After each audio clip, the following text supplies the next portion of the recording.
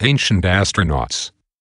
Erich von Däniken's book Chariots of the Gods has many followers who believe it is the most convincing text supporting the idea of alien travelers instigating mankind's traditions.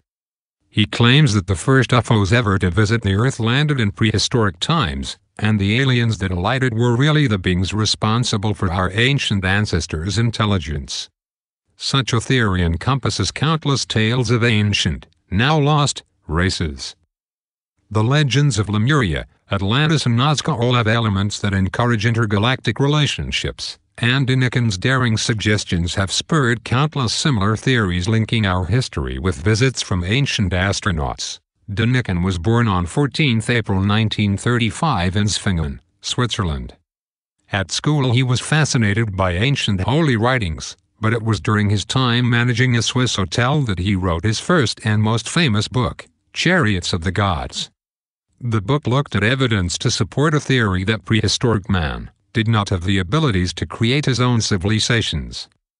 Däniken stated that ancient astronauts had arrived on the planet and introduced our ancestors' culture, traditions and intelligence.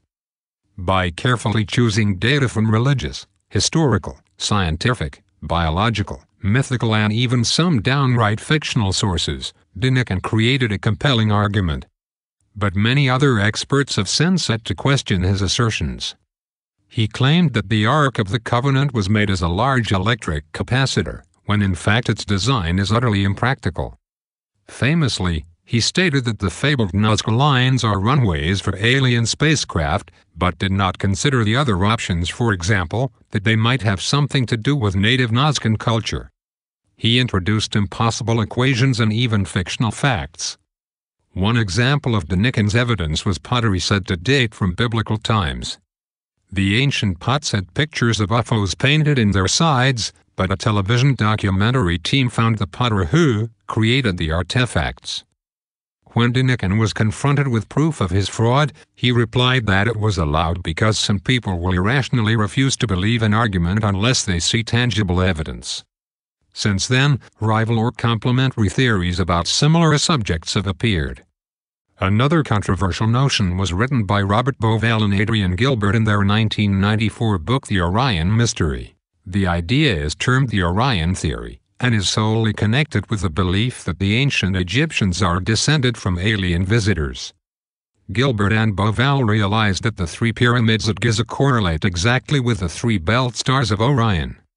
Subsequent study using the theory has apparently discovered other ancient structures in areas of Egypt that correspond to points of the Orion constellation. The Orion theory suggests that the alien visitors originated from a planet in the Orion constellation. The Egyptians worshipped the god Osiris, who had Sha as its cosmic representation.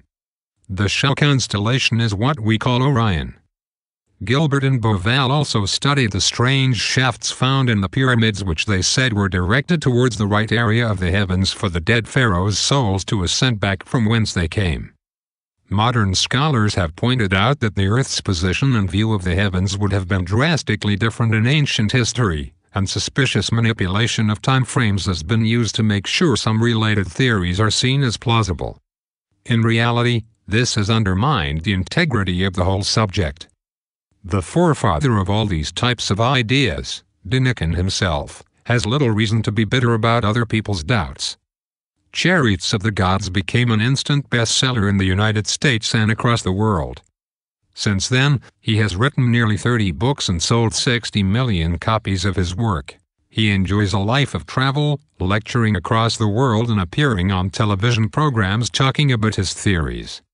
He is responsible for inspiring a major science fiction television series entitled Chariots of the Gods, and in the summer of 2003 he opened his very own Mysteries of the World theme park. Perhaps the mystery in this story is nothing to do with aliens and ancient civilizations, but with how one man created an enormous industry and following based on a theory with dubious foundations.